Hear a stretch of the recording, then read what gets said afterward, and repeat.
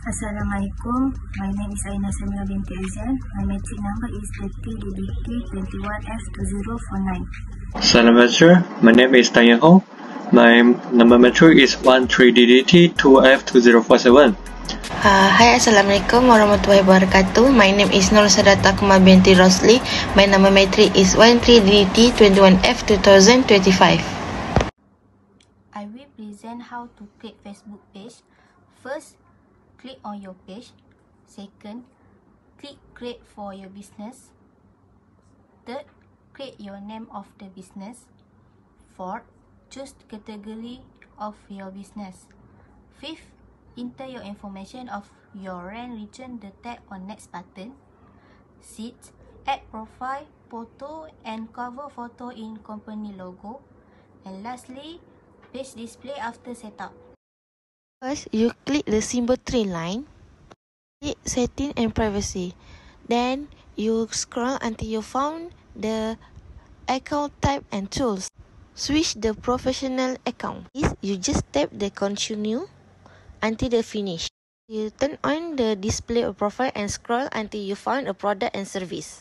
And click button done and OK.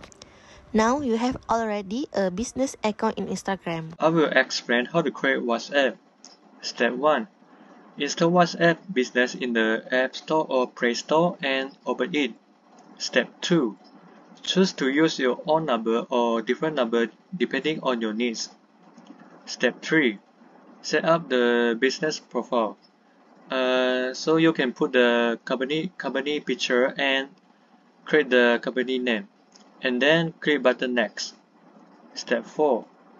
Click button get started to explore more about WhatsApp business. Step 5. Edit item image and add product information in the catalog manager. So for the example, for our company, we have different flavor, which is black pepper original and black pepper spicy. And then step 6, upload your business profile to let customers know more about your products. Next, I will explain how to create Telegram channel. Step 1. Open Telegram app and click on the pencil icon at the down right. Step 2. Click the new channel option. Step 3. Enter the channel name, upload the photo and fill in the description. After that, click the tick button in the top right. Step 4. Choose the type of channel, which is public channel or private channel, and click the link to share to another person. After that, click the tick button in the top right. Step 5. Add a new subscriber on the channel. Step 6. Add the advertisement and product information on the channel. And the last step is upload the business profile on the channel. A soft sell is an advertisement or campaign that use a more subtle, casual or friendly sell message. This approach is the opposite of a hard sell. Theorists have examined the value of repetition for soft sell versus hard sell message in order to determine to their relative efficiency. Soft sell is designed to avoid angering a potential customer and pushing them away. Hard sell. A hard sell refers to an advertising or sale approach that features especially direct and instant language. A hard sell is designed to get a customer to purchase a good service in the short term. It's considered a high-pressure, aggressive technique that has fallen out of favor according to some sales experts. It can also be perceived as pushy, leading to negative brand image and customer dissatisfaction.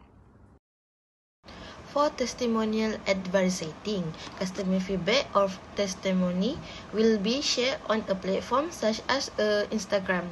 This helps to gain the trust of the community. So everyone knowledge, customer trust is very important in convincing a potential customer. Therefore, obtaining customer feedback or testimonial is critical. It establishes trust in the product being offered. Next, People motivation. Copywriting type of people motivation is where the customer does not feel the desire to buy the product, but because of sentence used by the seller, we attract the customer to buy. Motivational advertising then use motivational method to convince customer in addition to using caption and interesting blog posts so that customer interested in our product. Next, I will explain one of the four techniques of copywriting, that is the unique selling point.